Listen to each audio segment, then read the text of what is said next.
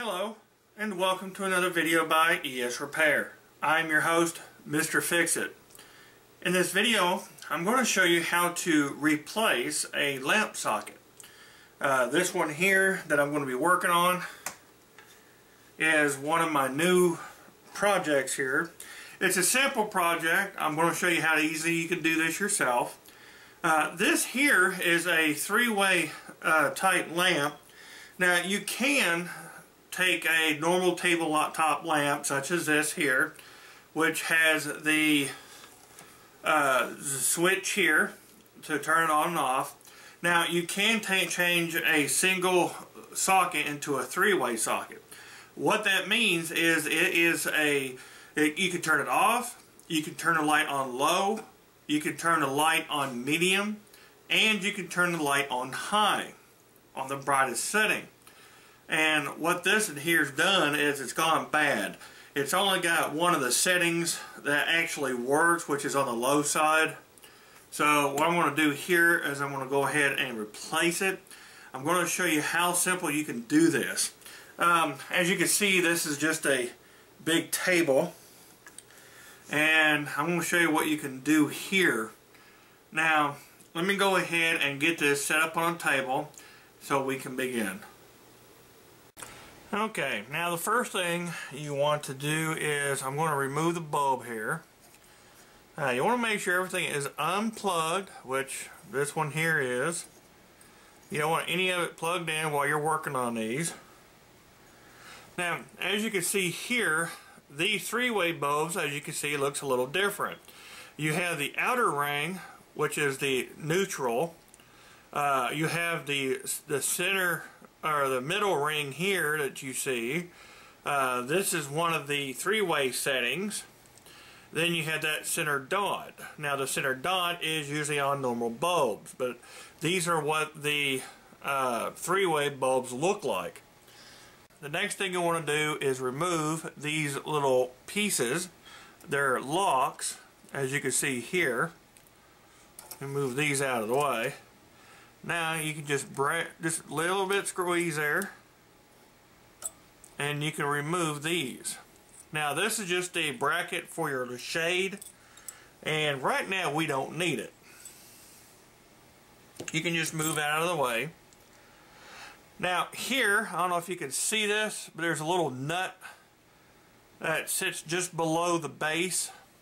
Now you want to get, most of these are like a 7 or a 1/2 inch socket or wrench, and you want to gently, if you can reach down in there,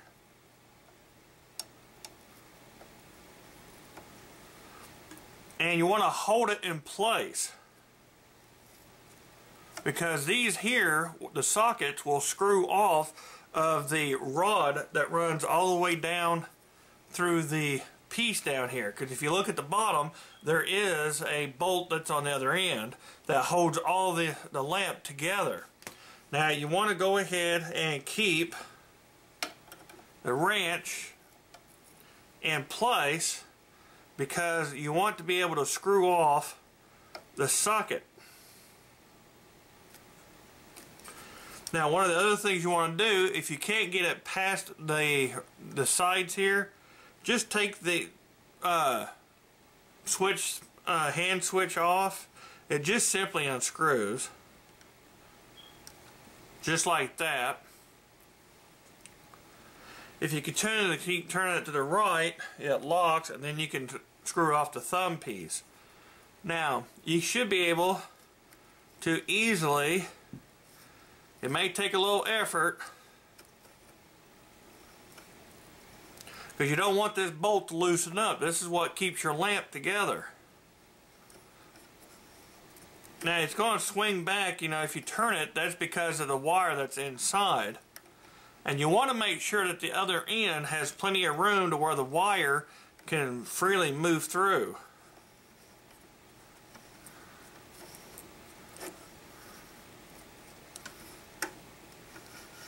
That way you can pull the cord through. Now now you should have a better view now. You see this little thread, it's a rod that goes all the way through your lamp. And your lamp is, you know, 1, 3, maybe 4 pieces like this one is. And you got a nut on each end. And it allows everything to be kept in place. So you want to make sure you keep that nut tight. This one here and the one on the bottom side. Now, once you have this cleared out, now we're going to have to take the socket apart. Now, as you can see here, it looks like it's in fairly good shape, but you'll notice it's got the cardboard around it. And I'm going to show you what this cardboard's for. Now, next thing you want to do is you may be able to twist these off. It's got a little cup that sits around it. As you can see, it's got the indentation. You may need to get a small flat screwdriver. There. Now we can take that off, because you can see here where my finger's pointing, they got the little indentations that will allow to grab a hold of these pieces and put them in place. Now let me go ahead. If you look underneath here, now you can see where the wires are attached. There's little screws on each side. It's just like a normal lamp socket, but these are just a little bit different. These here, as you can see the cardboard insulation in between the socket because of the screws and the outer metal piece. These are insulated. Now what I'm going to do here is go ahead and remove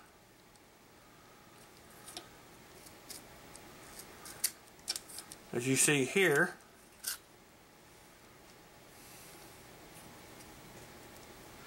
Now when you take these apart, you're going to notice you have a silver one and you have a gold copper looking one. This is normal. This is identify which one's the neutral, which one's the hot wire or the line. So you need to make sure that you keep an eye as to which one's which. I'm going to also show you here in a moment how to tell which wire is which. Now let me go ahead, take these out, and there you go. Now I have the old one here apart. Now here is my new one. As you can see, it looks practically just like it. It is going to give you a rating on the sides of these. You don't want to go over it, the ratings. Most of these are like 250 volt, 250 watt sockets. When you buy these, make sure you do not overload these sockets. It's a hazard, a fire hazard and an electrical hazard. So be sure not to exceed these limitations. Now before I get started with that, what I'm going to do is remove the base here. Now one way to know if you have a wire here and you're not sure, you know, which one's which, if it's a hot or a neutral, what I'm going to show you, if you look closely, you can feel these wires. If you look closely, you'll notice that one side is really smooth. Really, really smooth. And you'll notice the other side has ridges on it. If you got the smooth side here, that is your hot wire or the line. That's where the voltage is coming in to your lamp. The rough side is where the voltage goes away from your lamp. For instance, here, this is a good show here. The inside, as you can see here, looks a little copperish. This outside here is the neutral. That's where this rough side will connect, the ridge. That connects to this outer piece, which is labeled or marked by this center piece, or this silver looking screw here. The smooth side on this here will go to the copper looking side. Some of it looks gold, brass, but it's copper. And that powers the center pieces. Now, the first thing you want to do here is you want to go ahead. Some of these will have a little screw on a base, and that allows you to lock the the socket base into a place in a single spot. It tightens it down. What you want to do, we'll worry about that later. We'll go ahead and run the wires back through.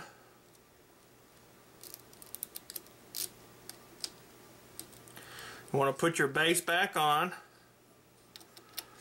And this side here is a piece that's going to screw back into the base or to the stud. And here you have the screw here that you can use to tighten it down. Don't tighten it too tight because it will damage the threads on the stud. So we'll just leave that in the place. Let me go ahead and get my new socket.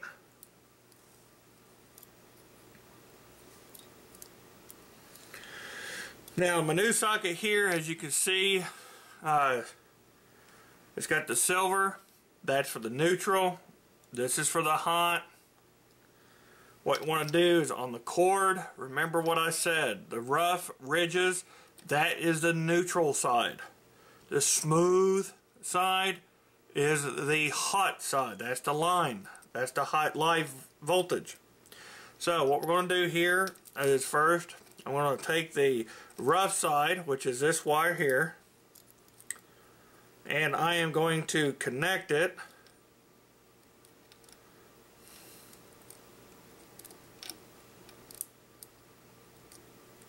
like so.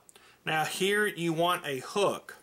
You want the hook to bend clockwise around the screw. This way when you tighten the screw up, you got to turn it to the right. It's clockwise. The old rule of thumb is righty-tighty, lefty-loosey.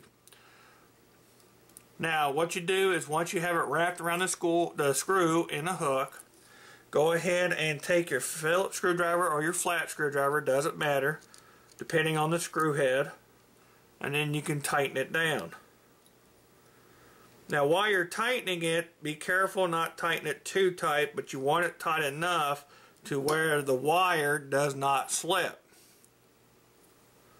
As you see here, I can tighten it. You just want it hand tight, like so.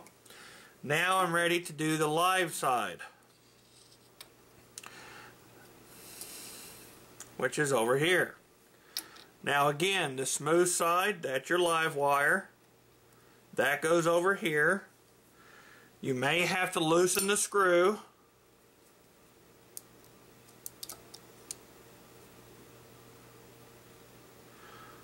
Careful not to loosen too much of it because the screw may fall out. Again, you want to take the wire, wrap it around the screw, like so. And again, you want to twist it and wrap it right around the screw here, as you see here. Once you get that done, you take your Phillips or your flat, depending on the head. You turn it to the right, and it's going to lock it into place.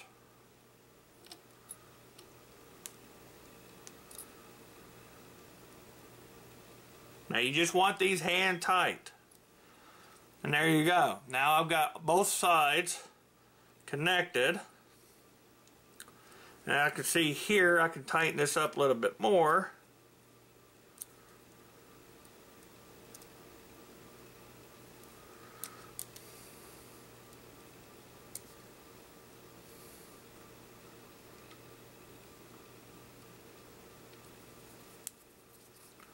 That way I get the wire all in there.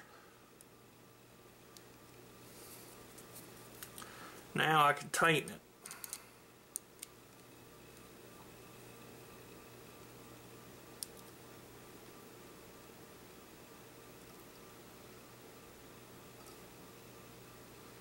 Now you just want these hand tight.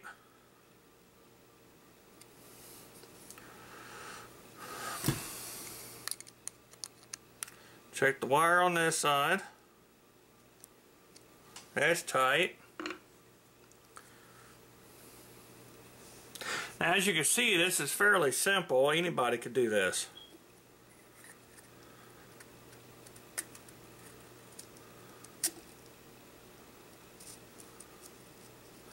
Now I've got it back into my socket here. As you can see, And everything is insulated now to where nothing touches anything that's metallic. Now I can put the base back on.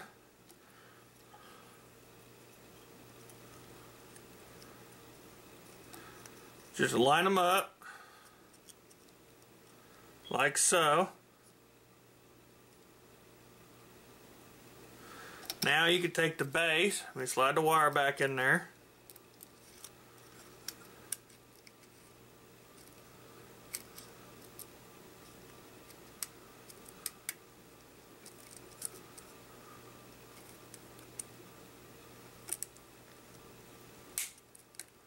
You push them together, you'll hear a snap, which is normal.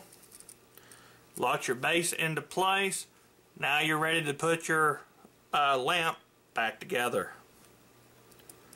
Now, let me go ahead and loosen the screw up here.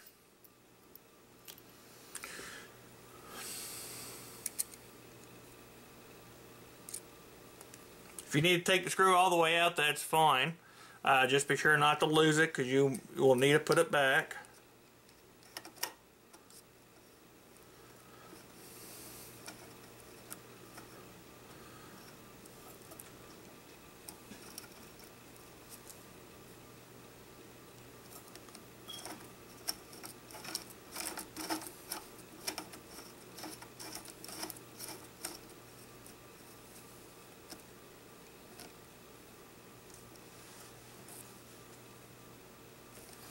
Now you don't have to have a wrench or anything to tighten these on. All you have to have is just a little hand tight.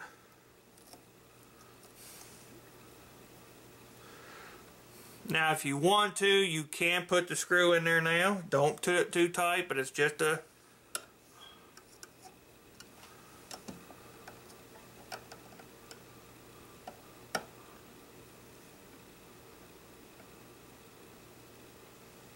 what that does, keeps this from becoming loose. Now I'm ready to put my lamp back together. Now that I have my lamp ready, I can start putting it back together.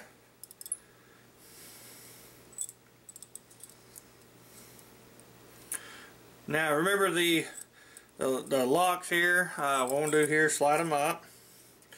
I'm going to squeeze.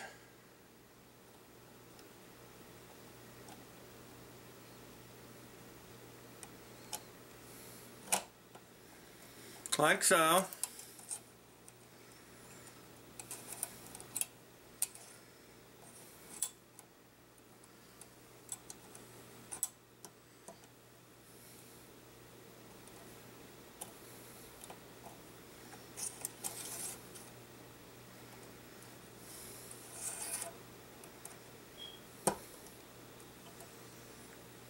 Now them are in place. Now I can put my bulb back in.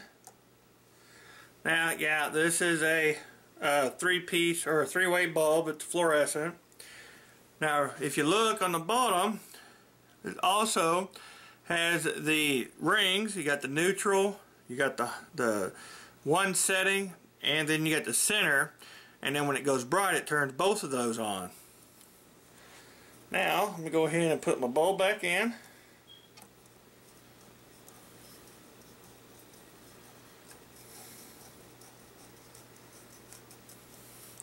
You don't want it too tight.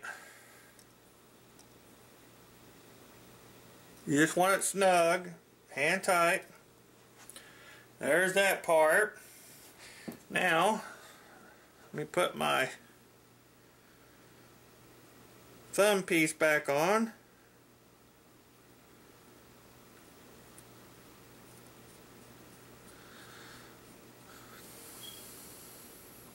There we go. You don't have to have it too tight. Now I'm ready to plug it in.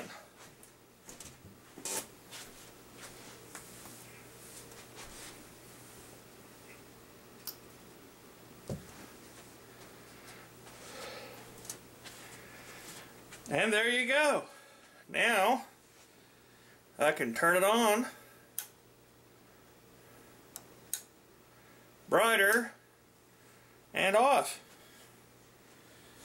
Turn it on. That's low. That's medium. And that's bright. Now I got my lamp fixed. Actually, it's not mine, but it's in my possession. And that, my friends, is how you fix or replace a lamp socket. Well, this concludes this video by ES Repair. I'm your host, Mr. Fix-It. I hope this video was helpful and helped you show how simple you can simply change a lamp socket, whether the old one's bad or you need to you want to upgrade to a three-way socket.